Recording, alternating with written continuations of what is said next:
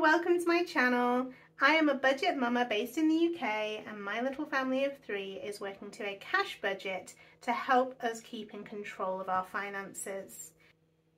With prices going up, we got to the point where we only had about a £10 buffer in our account at the end of the month, which obviously is not ideal, and if we had any unexpected outgoings, we would have ended up back in debt, which is where we were about 4 years ago, something like that, and we worked really hard to get ourselves out of debt.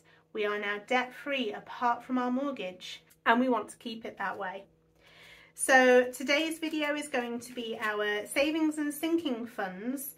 This is where we put a little bit of money, where we save it, build it up, so that we can pay for those items that are a little bit more expensive, or pay for any kind of unexpected expenses that might come up in the near future. We do have long-term savings as well, which goes into our savings account. This is our short-term kind of savings, and this will pay for anything within the next few weeks or few months that maybe we haven't budgeted for because we've either not thought of it before time or it's a little treat for us. So first things first, let's see what is left. I honestly don't think we've touched a lot of this. We've not touched the fun money. So I think there's 40 in here. So 10, 20, 30, 35, 40. So there's 40 in there.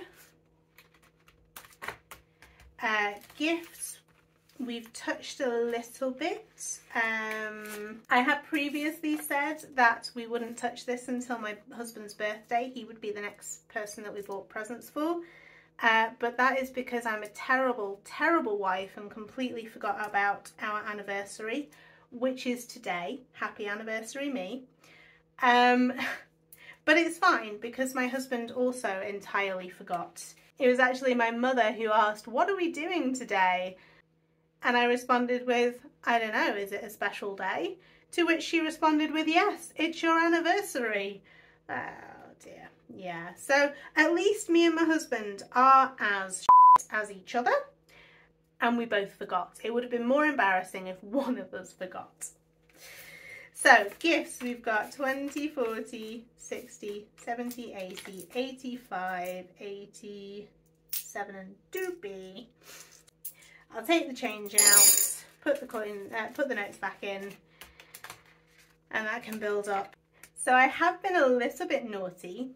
I have previously said that my husband's gift was going to come out of our gifts fund. Now, the problem with that is that my husband, hi husband, is very supportive and he watches my videos, which most of the time is great. I'm happy him watching my videos, to be honest. It shows that he's being supportive. However, I can't exactly go through on camera what I'm spending on his birthday present. So what I'm going to do, close your ears husband, don't listen to this bit, is I'm going to pay for his gift out of our savings account because he can't see that account. That's linked to my bank account, and then I can rejig the gift fund after the fact and hope he doesn't notice exactly how much I spend. I don't know, I'm trying to keep some mystery and it's very hard because he's so darn supportive and watches. Anyway, on to savings. So, oh goodness. So we've not, the last few videos, I've had nothing left in savings because I dip into this to buy stuff that I don't need and probably shouldn't be buying. But this week I have had some self-control and we still have £25 left in our savings, which is super duper. Boat funds we still haven't touched because we are still saving for the next part that we need to fix the engine. So we've got 20, 40, 60, 70, 80, 90, 100, 10, 20, 30, 40, 140. We are close. I think it was about 200, maybe 210 for the starter motor that we need.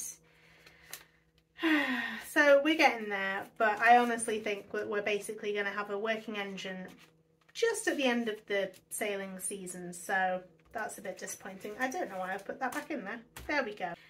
So that's what's left of last week. Feeling pretty good about that because I feel like we've barely touched it, to be honest.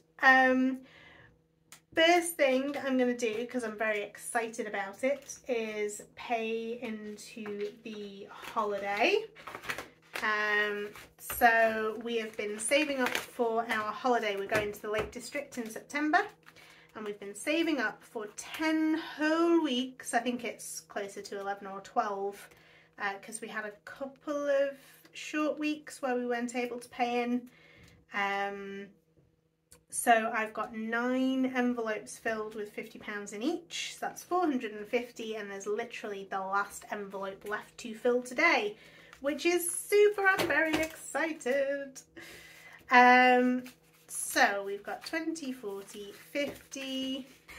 So there's the last envelope to fill today. So that's £50 going into our last envelope, and that is it. That is our holiday paid for, which is super. I'm very, very happy. I've got to say, when I first started and I had 10 empty envelopes, I was concerned. I wasn't sure that I had the willpower to keep up with it. But now that it's done, I'm feeling really proud of myself. I don't have much willpower when it comes to sticking with the routine and stuff, so I'm pretty proud that I stuck at it, and we've paid for our holiday about a month and a half before we're going, which is super. So we have 20, 30, 40, £50 left to go into 4 sinking funds. So fun money I'm going to put 10 into. I'm going to cap this at £50. So we've got 10, 20, 30, 35, 40. So I'm going to cap the fun money at £50. We are doing a day trip tomorrow. So if we spend any of this, I will put money in next week, obviously back up to 50. But if we don't touch it, then there will be £10 that can go somewhere else instead of into fun. Gifts always gets £10, and that just, don't know why that went back in there. Yeah, gifts just gets £10, and that just builds up over the year for things like birthdays and anniversaries that we forget about. Savings, so I've got 30 left, and I've got savings in the boat fund. I am going to be a little bit naughty. I'm only going to put 10 into savings because I've not touched it this week, so there's still a good amount of money in there. And then I'm going to put 20 into the boat fund. For the first time in, I think, nearly 2 months, I am putting the full amount into the boat fund just to try and build it up to get that starter motor paid for. So that is everything. That is all of my savings and sinking funds paid into. That is my holiday fund paid into.